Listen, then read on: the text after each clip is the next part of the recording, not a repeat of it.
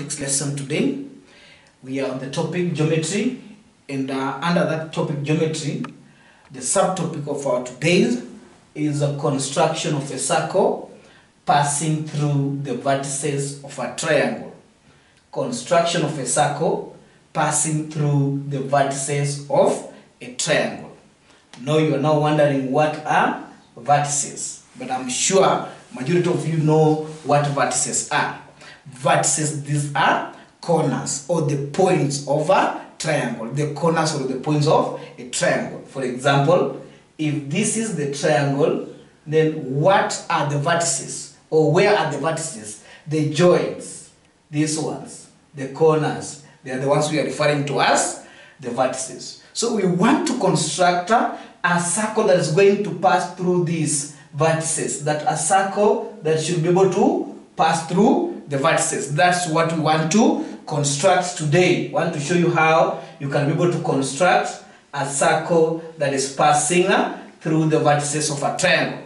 I'm very much sure you know how to construct a triangle.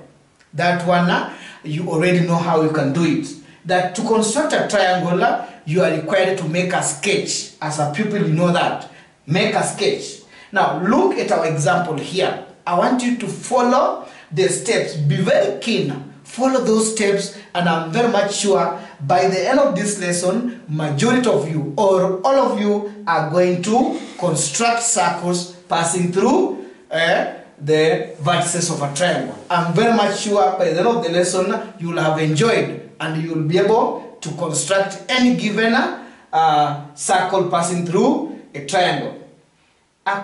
Construct triangle EFG, in which angle EFG is 45 degrees. Line EF is 7 centimeters and FG is 6 centimeters. Draw a circle whose circumference touches the vertices of the triangle. Then find or get the diameter of the circle. This is what you're going to do as a pupil. First of all, make a sketch, a very small sketch. Let me make a sketch of what we are going to construct. That triangle, we have been told it is triangle EFG, such that angle EFG, and the angle that we are looking at the center one, F. So at F here, we'll measure 45 degrees. Then EF, line EF is 7 centimeters. Line FG is 6 centimeters. After you have constructed the triangle, then we want to know how we can be able to construct that circle. So the first thing as a pupil, you are supposed to draw a line that is FG. Draw a line.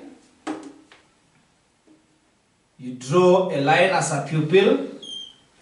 Then mark points F on that line.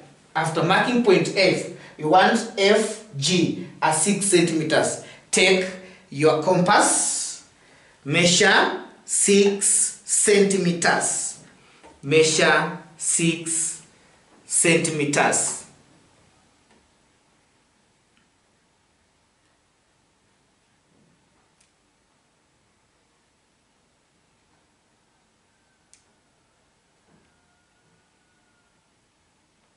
Measure 6 centimeters. Then those 6 centimeters, put the sharp point at point F. Then make an arc. Call that point G. This is 6 centimeters. Then at point F, we want to measure 45 degrees using our protractor. Using your protractor, measure 45 degrees at F. Measure 45 degrees at F. Make sure that point of intersection of the compass, the protractor, is at the center. Then that line. Then using the inner scale, find 45 degrees. Using the inner scale, find the 45 degrees. That is where 45 degrees is. Then what do? Use a ruler as a pupil. Use a ruler. Join that point to point F. But we have said during the joining, what do? Extend that line. You extend that line. After extending the line, we have now measured, this is 45 degrees.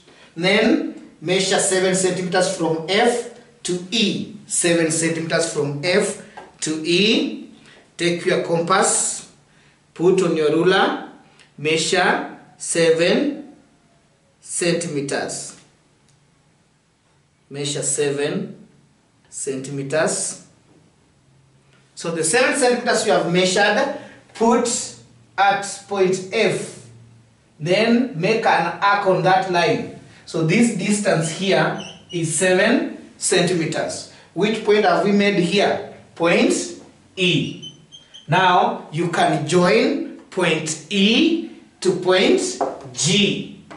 You can join point E and G. Can join point E and G.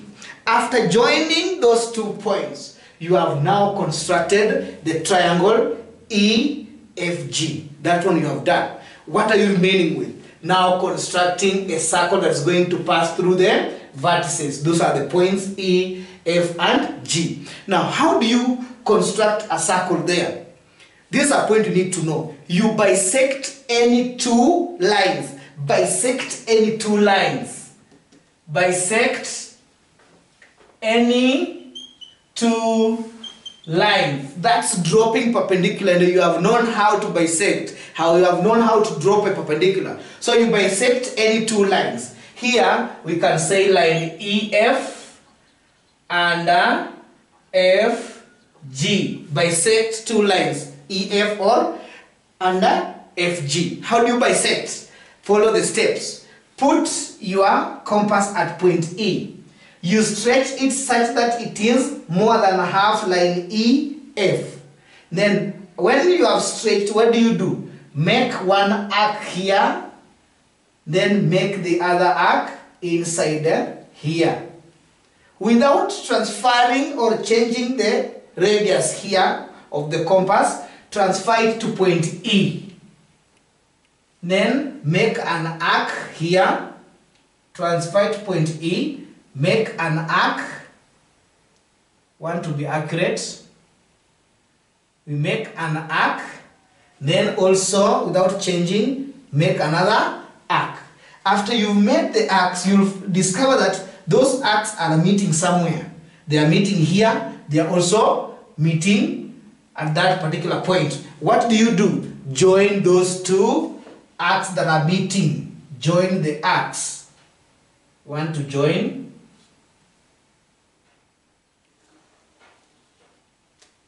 You've joined. We have bisected 1 line. That is EF. We are remaining with FG. We want to bisect this line. So what is the procedure?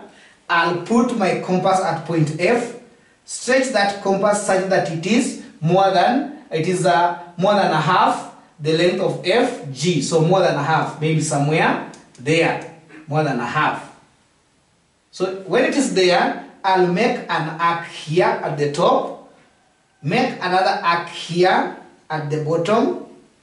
Hope you are following. Without changing the radius of that compass, I'll put it at point G. I'll put it at point G. Then make an arc to cross this arc up here. Make another one to cross the arc downwards. Make an arc to cross the one downwards. Then they are joining. You can see these 2 arcs are joining here, and the 2 ones are joining at that point. What do? I join. I now join the 2 arcs.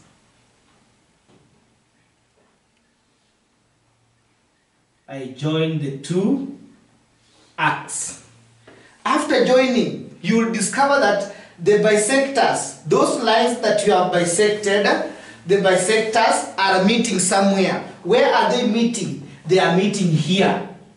So the lines that have bisected, you will discover that they are meeting somewhere. So the point where they are meeting, call that point O. Call that point O.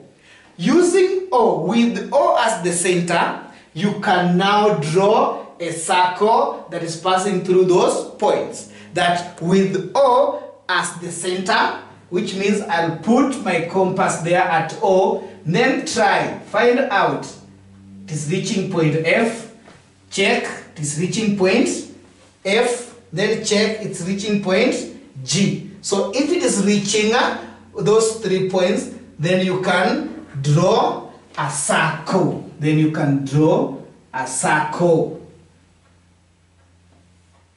My board is slippery, so I should be very keen. But in your book, I'm very much sure you will draw commandable circles.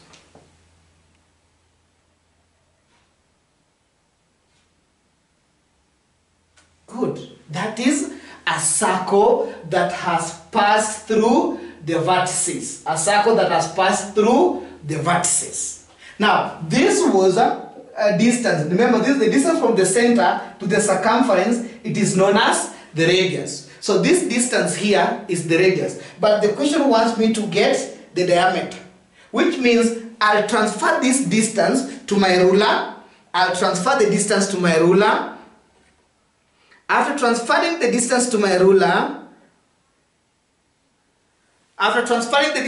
ruler, whatever I'm getting here is the radius. So I'll take that measurement, I multiply it by 2.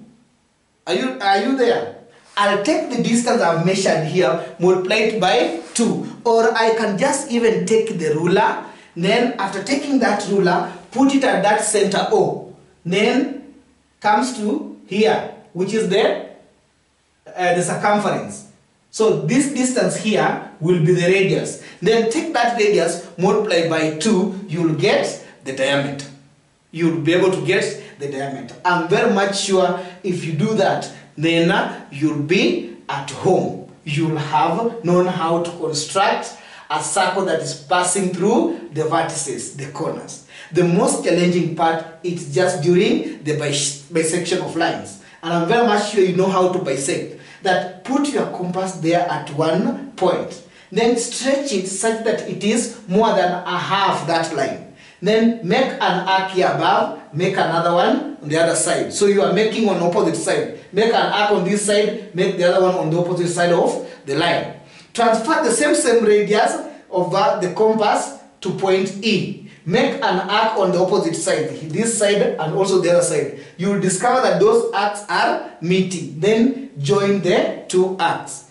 Do the same to the other line. You will discover that the 2 lines or the 2 perpendiculars are meeting somewhere at the center here. So where they are meeting, that will be the center of the circle. Put your compass there, stretch it to reach point E, check whether it is also reaching point G, check whether it is also reaching point F. Then draw the circle. After drawing the circle, go back to the question. Were you asked to get the diameter or the radius? Then you get the correct measurements. I'm very much sure you have done the correct thing and you'll be able to do the correct work. So what I'm leaving you with is an assignment. Primary mathematics. I want you to work out question 4. That's exercise 51, page 72, question number 4 in your primary mathematics. Try out to work out, and I know you are going to construct good circles touching the vertices of a triangle. Thank you for joining me in our today's lesson.